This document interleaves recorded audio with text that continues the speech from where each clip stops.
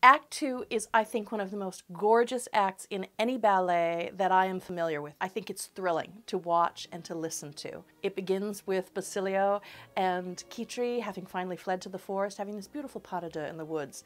Immediately after which they realize it took place in the middle of a gypsy camp. And the gypsies come in with the Gypsy King, which is just an enviable role for a man to play, and the Gypsy Queen, the same thing. They are just glorious roles, and the dancing is phenomenal, this big gypsy dance.